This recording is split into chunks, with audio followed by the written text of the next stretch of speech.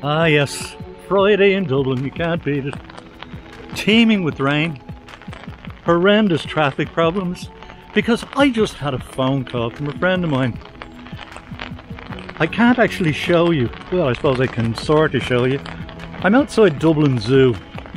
Now I'm not willing to take the umbrella away, so just keep watching me for a second folks, and then I'll shut up and give you a better look around. But yes, I'm outside Dublin Zoo. Now I had a wonderful plan to speak to the man who's about to arrive, but unfortunately he's stuck in traffic and I'm stuck in the rain. I had intended starting here at the old entrance to Dublin Zoo, which is the entrance that all Dublin kids back in my time, back in the 50s, would have said, you know, they would have entered the zoo here on the annual trip to the aaaZoo, because that's where you went. You were going to the aaaZoo for a great day out. But unfortunately, this entrance has been closed for quite a few years. The new one is just down the road there, about 70 or 80 yards down the road, and I'll show you that as well.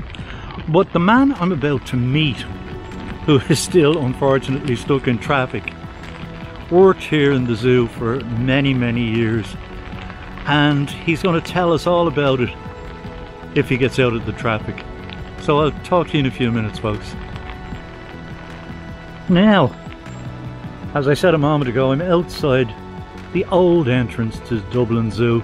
You can just see a little bit of the thatched roof up there, and at some stage in the future, when the hoarding is not around it, we'll come back and have another look.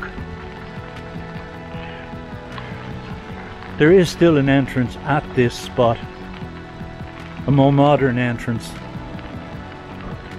and it's just coming into view now. That's for annual ticket holders, members of the zoo,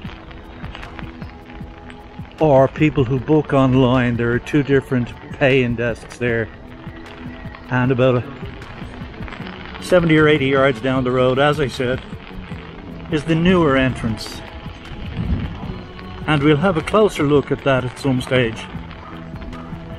But for now, I'll just hang around and wait for my friend to come along, and then he'll tell you a little about his time working in the zoo.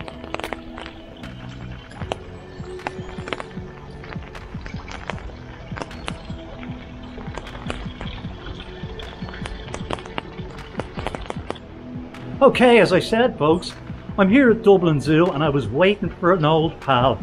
Well, he's arrived.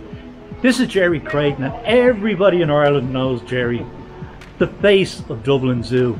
Or rather, he used to be, because in a minute he's going to tell me all about his new job. But first, Jerry, tell me your history here in Dublin Zoo. She's Michael, a long history, an incredible family history. Like Jerry Senior, my father was here for over 50 years, like as a big cat keeper and senior curator for animals. He was my inspiration, like as a kid growing up, like he had incredible knowledge of animals. You know, and as a kid, like it was very different. We came from a local area, Ivor Street, which was, and as a kid I was able to come up to the zoo with my father, holding his hand practically, and it was an amazing education. It was a wonderful little life experience. So I couldn't wait to get out of school. I went to Brunner, as they call it, down in you know, Brunswick Street, and I couldn't wait to get into the zoo to start my zoo career. So I started like, you know, 14, 15, like my father. He used to have a pony round around the zoo, working with the ponies in the Pets Corner. And then eventually I got, at 16, I got a trainee keeper job, which was incredible. And then I worked as a trainee keeper. Then I worked as you know, assistant assisting all the big keepers with the elephants, with other animals. Then I became a team leader. And then I finished up as operations manager. And then, like, you know, I've been in the zoo for 37 years, and I'm still like a consultant here at the zoo, which is very important to me. The historical association for me and my family has to stay that way. But I decided then that I wanted to go globally. I have a huge passion for elephants, you know, and elephants have got a bad deal in zoos for many years. The biggest animal in the world, and they were kept in the smallest spaces. We didn't understand their biology, their physiology, how they live, how they function. And this kind of struck a real chord with me, that I could actually make a difference globally for elephants. So, you know, about over a year and a half ago, I set up my own company, Global Elephant Care, and I had already been travelling to many zoos around the world with the support of Dublin Zoo. But you know, it was taking up Dublin Zoo resources, and it was a thing I always wanted to do. I wanted to become, you know, an Irishman that's been the voice of the elephants. And the zoo was so supportive, gave me great support on wanting to do that. And now, like, that's what I'm doing. I'm working as a consultant globally. Melbourne Zoo, just to name a few, Cincinnati, Dallas Zoo, Howlett Zoo. I'm working on Howlett Zoo at the moment, which is a magnificent project. It's the first time I'm working with African elephants, and I'm bringing back 13 elephant Africans to Kenya to be released from a zoo situation back to the wild. It's the first time it's ever been done, and it'll be remarkable. Jerry, having said that you work with African elephants, I seem to remember way back you telling me a story that the elephants in the zoo are actually Indian elephants, Asian elephants. Correct. We have the Asian or Indian elephants here in Dublin Zoo, and that's more for a conservation-based reason. There's less than 30 or 40,000 of the Asian elephant left in the wild, but the African elephant was over in the millions. But there's less than 350,000 African elephants left in the wild. So from a conservation perspective, the Asians need more support from the zoos.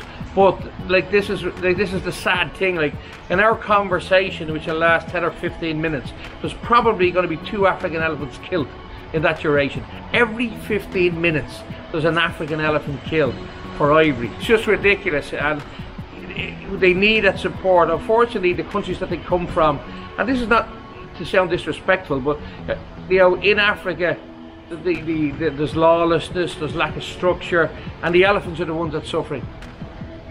Wonderful stuff, Jerry.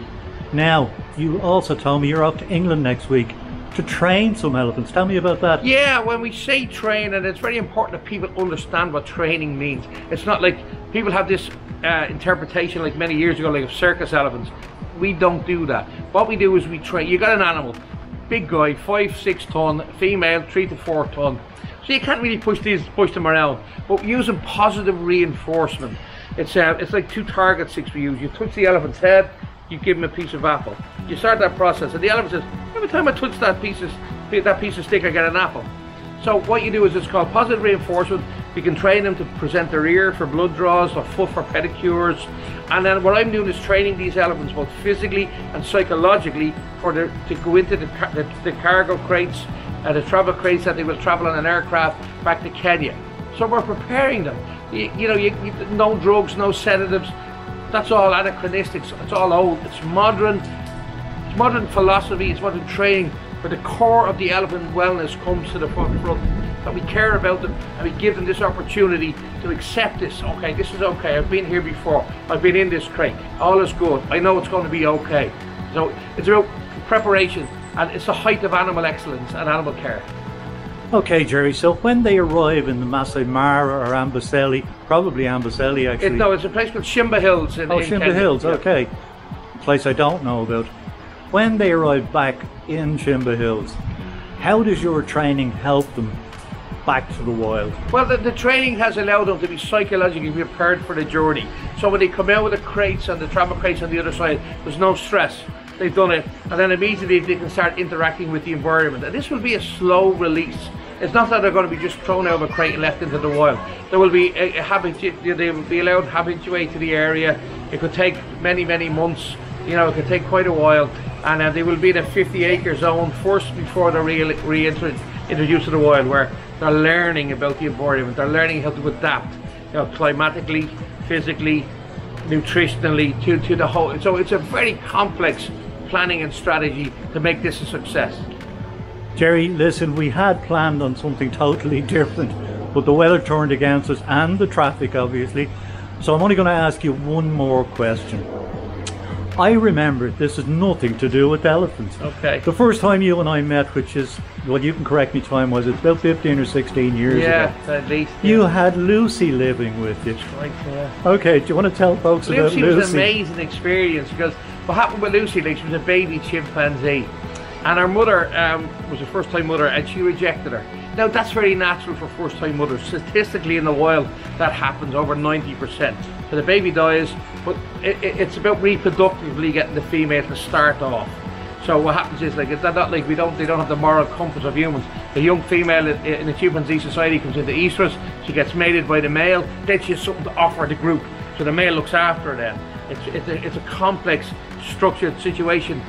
But Lucy's mum wasn't capable of rearing her. She was confused. And anyway, we took her home, up to Cabra. She lived in Cabra like for nearly 16 months.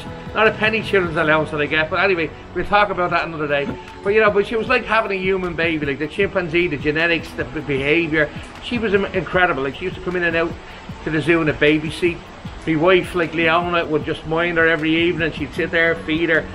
For hygiene reasons, we had her in nappies, and she had a bottle, and like, she used to jump into the bed between us, and for a cuddle. But it's about their behaviour, and it's about the importance with the genetics of understanding that this was the best example of how she could live, because she wasn't with her family.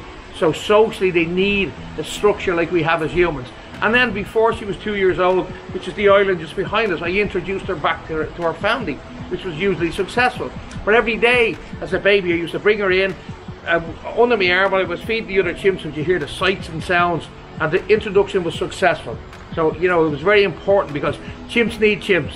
They won't learn that from Jerry and Cabra. They need to learn from chimpanzees. So it was very important that happened. And it was a great success and a great introduction. So where is she now? She's actually in Poland now in a successful breeding group. And I've been over there to see her once or twice, and she looks amazing. Okay, well maybe I'll get over at some stage. Absolutely. Jerry, listen, thanks for this afternoon. Hopefully when we get here in a couple of weeks' time, we'll have a walk around and you can tell me a little bit more. Well, listen, we're in an amazing biopark. It's lashing rain, but look around us, look at the plants, and that's why it's happening. So the next time we do it, we'll have a good chat. But I hope you enjoyed the chat today, and thanks for asking me on. Thanks for watching Wildlife Wednesday, folks. I hope you enjoyed this week's episode. If you did, I'd be grateful if you'd give it a like and subscribe to my channel. And when you do, don't forget to ring the bell so you're notified every time I upload new content. If you'd like to buy a copy of my safari book From Sunrise to Sunset, follow the link below the video. In the meantime, take care, stay safe. We're not quite out of the woods with COVID yet, but we're almost there, so take all the precautions that you can. Till next week, take care, stay safe, bye.